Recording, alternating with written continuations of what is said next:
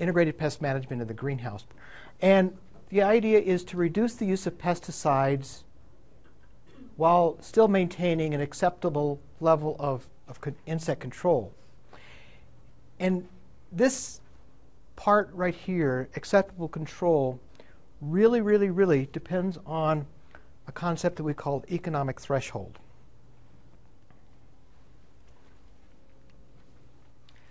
Different crops have different economic thresholds.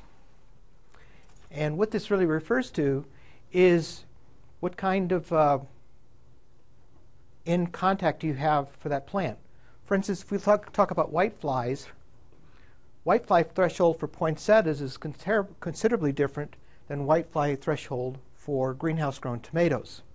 For instance, if you're selling the whole plant to a customer, they want that plant to come into their home and not bring in insects that are going to flood around the house. But if you're growing tomatoes and you're only selling the fruit, and the fruit's going to be washed, we really don't care if the plant had whiteflies on it or not. So the thresholds are going to be very different. This threshold is aesthetically based. This threshold with tomatoes is going to be based upon production. So what we do is we look at this chart works on all pest management.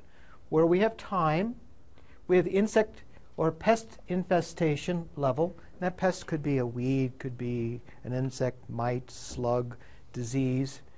And the economic threshold is where we start to see some form of damage occurring to that crop.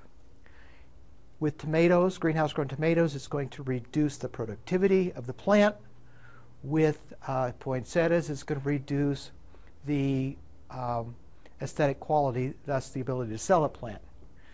So once we hit this economic threshold, we start some sort of control. And here it could be chemical control. It could be lots of different other practices. If we were to let this insect or pest infestation continue to climb without getting out of control, we're going to surpass economic injury level and we're going to lose our crop. So we want to keep it with control to the right side of the graph and when below the economic threshold. That's where we want to maintain our populations. Here's just a bigger image. So what are the steps towards achieving integrated pest management in the greenhouse? And these are the 7 steps I like to follow: weed control, sanitation, inspection, exclusion, scouting, environmental conditions, and eradication as the last. And in fact, I like to recommend that people think about integrated pest management in this order. And integrated pest management is a very connected practice. You can't practice one part of integrated pest management and be successful. You have to include it all. You have to manage it. You have to use resistant cultivars. You have to define what your cultural practices are. You need to learn how to be a scout, determine action steps, evaluation, and a good grower, a good greenhouse grower, does all of these things. First step is weed control. You cannot keep insects under control in your greenhouse if you do not manage the weeds in the greenhouse. What's the definition of a weed? What's the definition? A plant you don't want. That's all. That's good enough for me. So what we need to do is we need to make sure that we keep the weeds from under the benches. We need to keep the weeds from growing in our crops if we're growing cut flowers. Now I know you've seen lots of weeds in a lot of different places, and oftentimes weeds are ignored because they're selling something else. And a lot of people immediately say, what can I spray? Well, I'm sorry. These are the only herbicides that are registered for greenhouse use. Glyphosate, Roundup, excuse me. excuse me, they're always in pairs. Glyphosate, glufosinate, which is phenale. These are broad-spectrum herbicides. They kill the plant. They're hormone-based. Diquat, paraquat is a burn-back herbicide. Actually, the modern Roundups that are selling now have a little dose of paraquat in them to give them a little boosted kill. If you go and buy the expensive Roundup Plus, they've added diquat to it, and then Envoy. Now, these herbicides kill plants. As a consequence, they are not registered on the label for use in a greenhouse with plants. So you would use this when your greenhouse is empty. In fact, if you were with these first 4 herbicides, if you sprayed that in your greenhouse, especially phenale, and you happen to hit a hot water line, it will vaporize. And it'll kill all the plants for 25-foot radius, including the plants that you are growing for your crop. So these are not registered for use in the greenhouse with plants. You can use them in the greenhouse, but the greenhouse is supposed to be empty. Okay? Pelargonic acid products. This is a product called Scythe. It's actually a insecticidal soap, much like some of the soap products, and it's a burn-back product that is will burn the materials back to the ground. Most people, though, also use weed barriers or landscape fabric under the crop. Paraquat, I will point out to you, has a high mammalian toxicity. I don't recommend its use. That's my personal feeling. Weed control, some people can use disinfectants for weed control. I mean, they'll help keep things clean. You need to make sure that it's only quaternary ammonium compounds that have legal labels for greenhouse and nursery use. You could go to the grocery store and buy a jug of bleach just as well as anything else, but is that a legal use of that product? The answer is no. It's not registered for greenhouse as a greenhouse pesticide. Quaternary ammonium salts, these are disinfectants that are common in many industries, from the restaurant industry to the hospital industry. These are disinfectant compounds. Other things that people use for weed control, some people will put fertilizer salts down. Probably one of the most common is hydrated limestone, which is calcium hydroxide. And a lot of the greenhouses that we went through, especially at Tagawa's, you notice that the floors were white. They have sprayed hydrated limestone. It goes by other names as quicklime, sweet lime, and it's an old product that we used to call whitewash, for those of you that are familiar with Tom Sawyer. Okay. And it's actually a very good practice. It keeps the weeds from germinating because it's very alkaline. It sanitizes the ground and also makes brightens up the floor a little bit and adds a little more light reflection. Mechanical weed control is probably the best. And what do you think I refer to? What do you think I'm referring to when I say mechanical weed control? Pulling it, getting on your hands and knees and pulling it. And where do you put the waste weeds? You don't put them in the you don't leave them on the ground.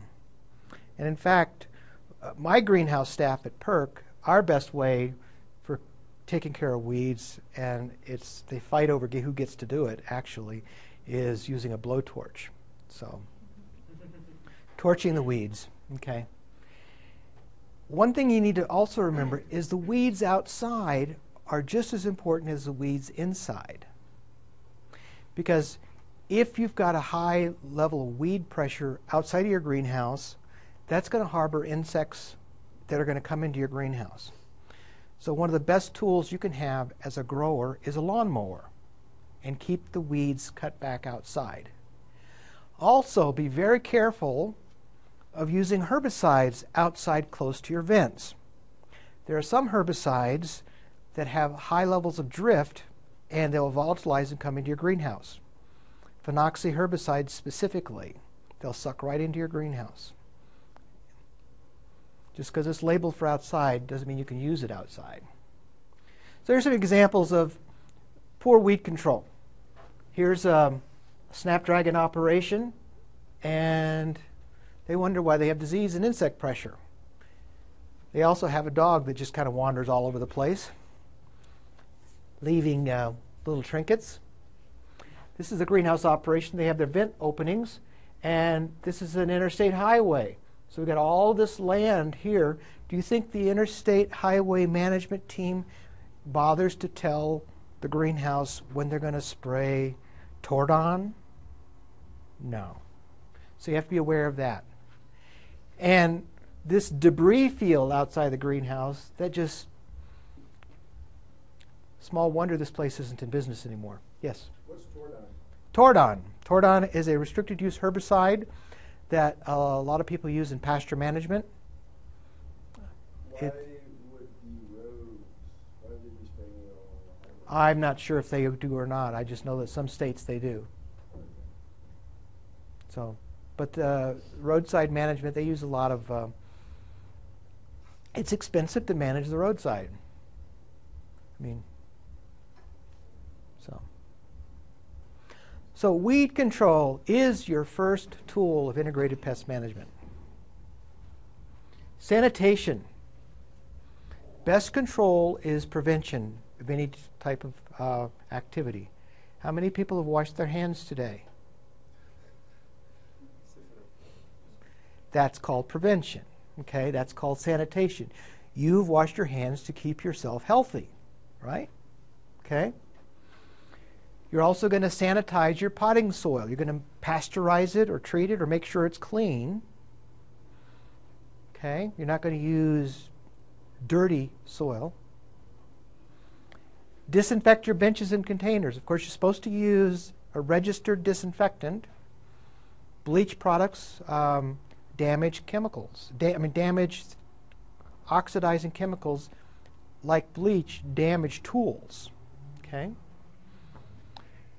Traffic mats saturated with disinfectants. Wash and disinfect hands and tools on a regular basis. Restrict employee access. Now, what does that mean? When we toured the greenhouses,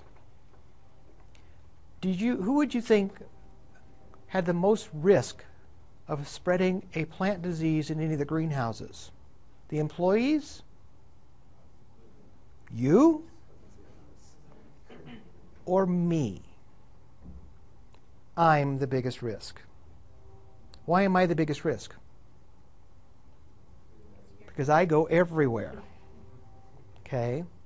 One of the things I do on a regular basis, if I go to greenhouses that have restricted entry, I wear shoe covers. And in fact, there's a greenhouse here in town that has restricted entry because they grow certified disease-free potatoes, hops, and certified disease-free hops and certified disease-free mint. Okay, they start with tissue culture plantlets, and when I go there, it's my first stop of the day. I make sure that everything I'm wearing has been to the laundry and the dryer, and my shoes have been disinfected, and I wear shoe covers because I'm the dangerous one. So some greenhouses, actually, if they're propagation greenhouses, what they do is they have staff that only goes into different sections of the greenhouse, and the staff should not pass between sites. Because if they're working in the final stages of production, there might be a disease infestation that won't impact the crop, but if they were to go to the part of the greenhouse where they're just propagating new plants, there's a risk of contamination that could spread throughout the greenhouse. So often what a lot of these growers will do is their employees will wear color-coded badges, and if they have a color-coded badge that marks a color code on the door, they realize that they're able to go through that, and if they don't have the right color code, they don't go through that door, and it's for sanitation control. It's not because those people aren't trusted. to wash their hands. One of the most important things to do, too, is to make sure you've washed your hands after eating or smoking anything.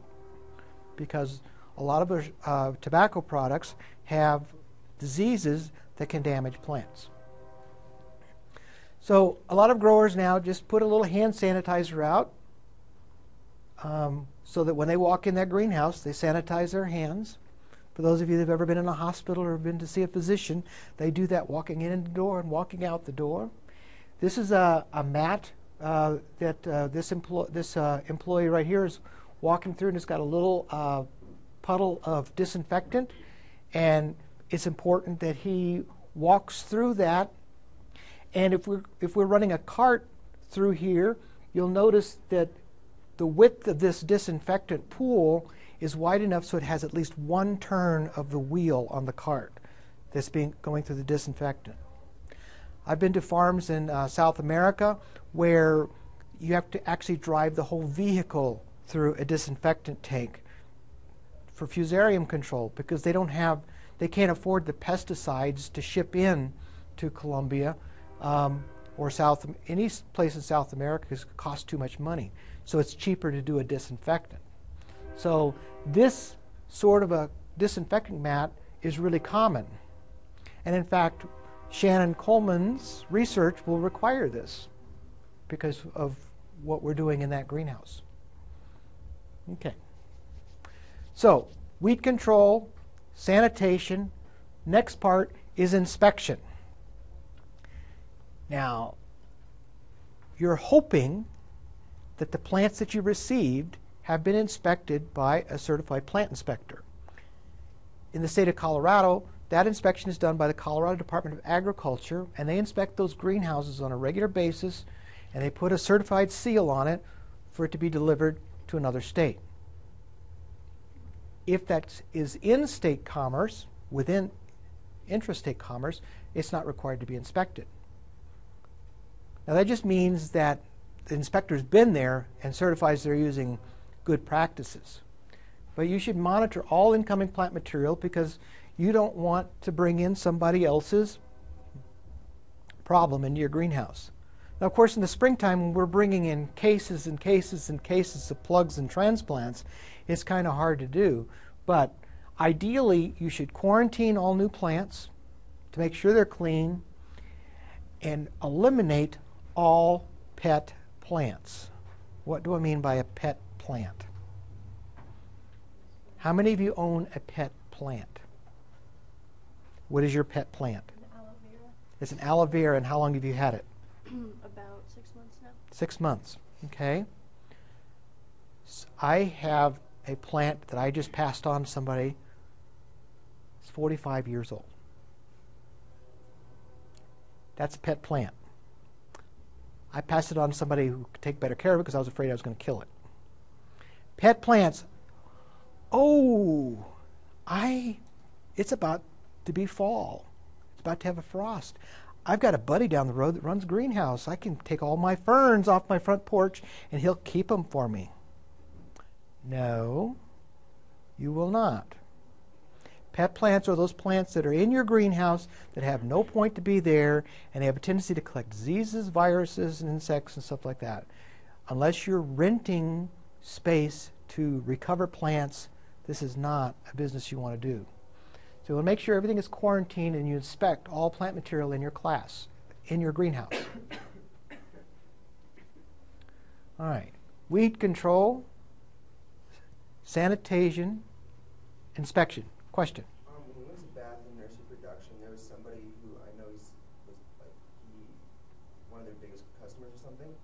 He was renting space from them to hold his lemon trees or something like that. So if he would have insects and cause problems for that entire greenhouse, then for baths, plants, would he have to pay? Okay.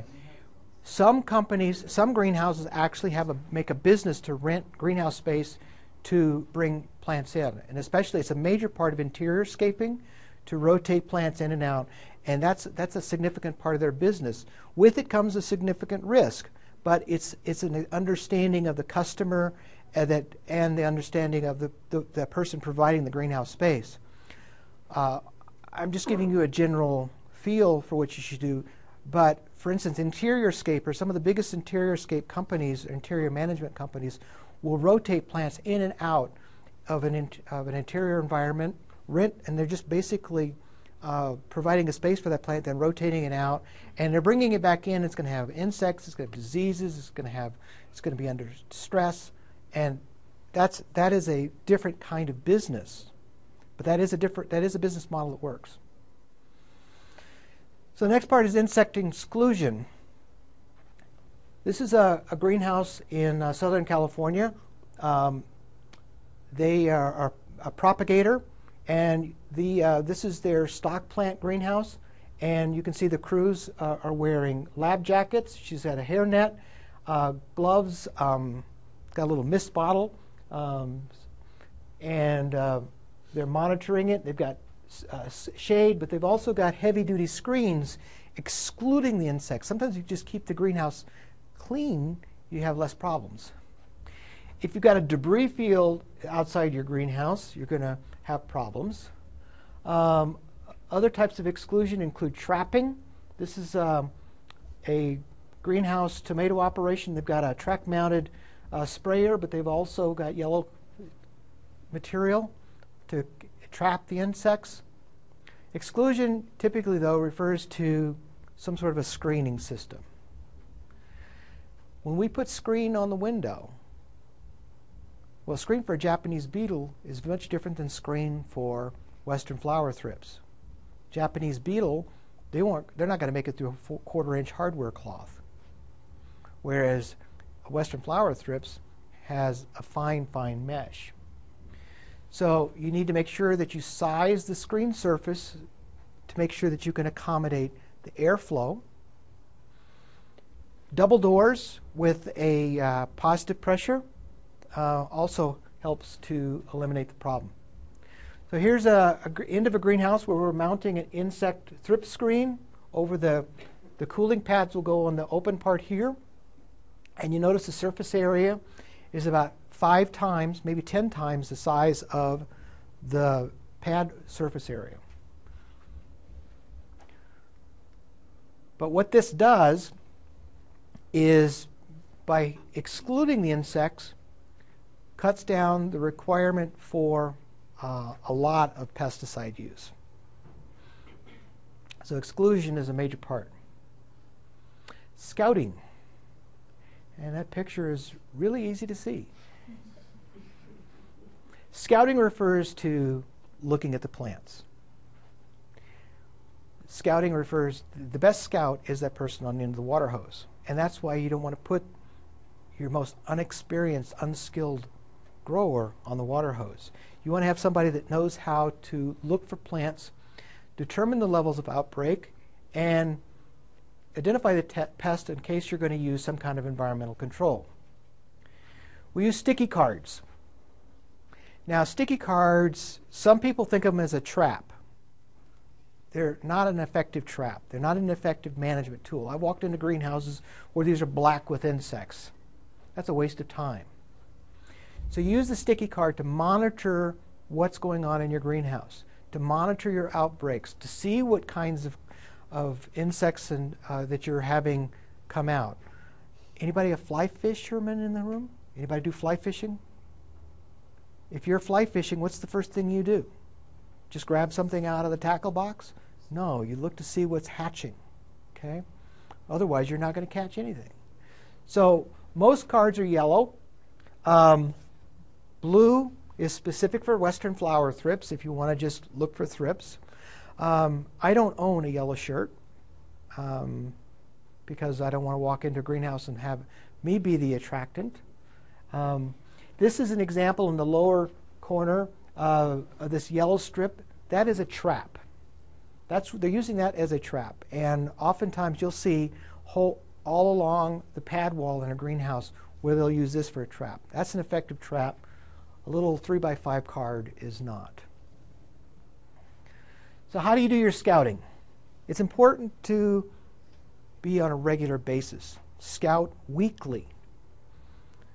And use the same pattern. Check what pesticides are being used, if any.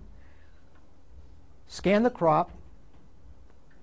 One of the first things I do is I look in the greenhouse and look across the crop to see if I see any individual plants that are different. Look at your sticky cards and look at the plants, but also scout weeds under the bench. In some states, scouting is a career, being a professional scout. Agronomic crops have used scouts for years where they go in and manage the crop.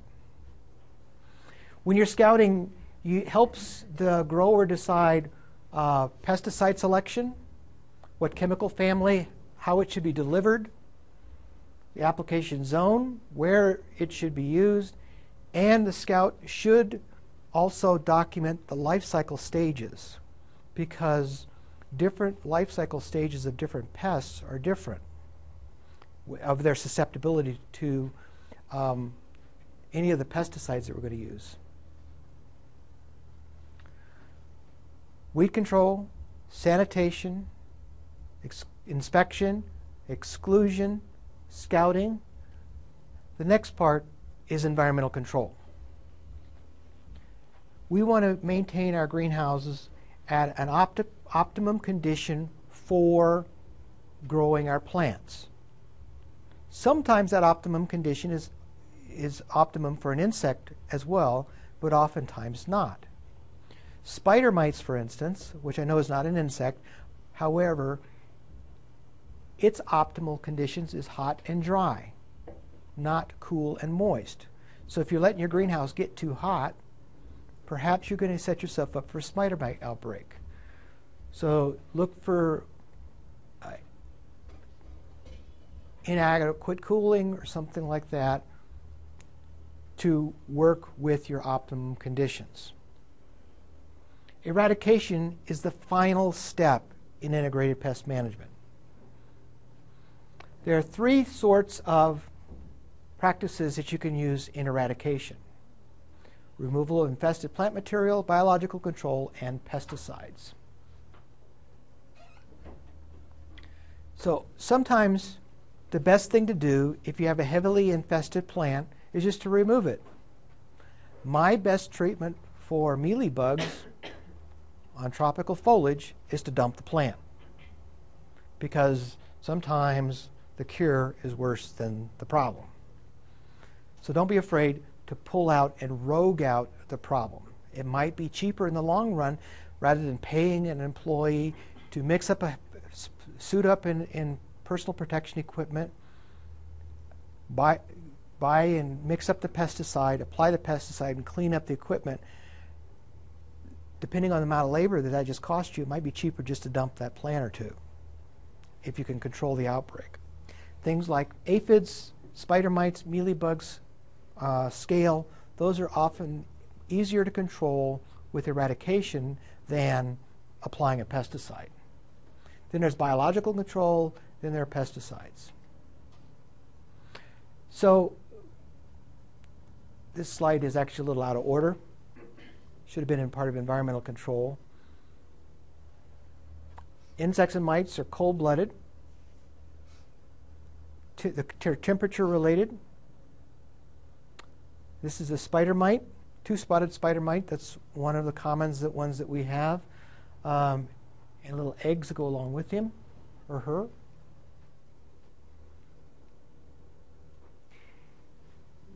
Spider mite from 50 to 68 degrees, egg to adult in 28.2 days. 8.3 days at 77 to 95 degrees. So we don't typically see spider mite problems in cool greenhouses. Let our greenhouse get too warm, you're going to run into problems.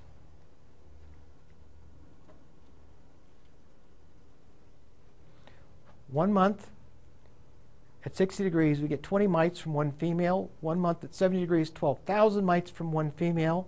80 degrees Fahrenheit, 13 million mites from one female. Question?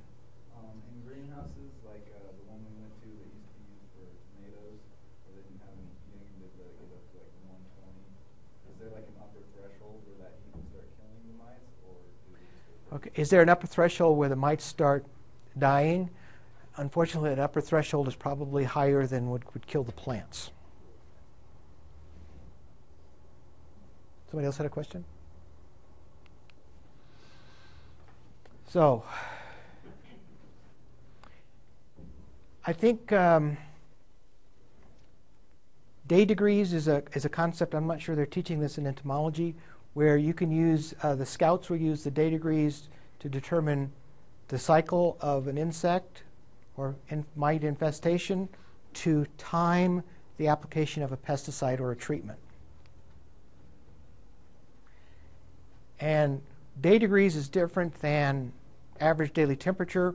The day degrees is set up by an entomologist, and they use maximum and minimum temperatures, and this can help you track your generation time. And most pests, their threshold is 50 degrees Fahrenheit, and you can use this tool to schedule a pesticide treatment.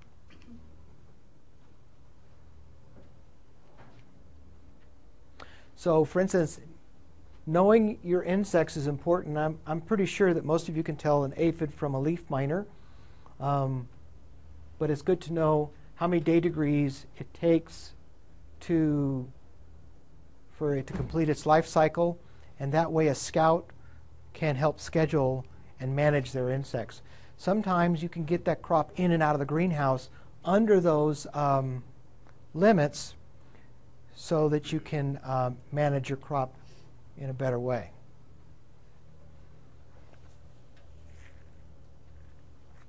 Okay. Some common insects that we use, that we see in the greenhouse: aphids, fungus gnats, shore flies, bulb bites, mites, whiteflies, thrips, slugs, and snails. I know they're not insects or mites, but we deal with them here as well.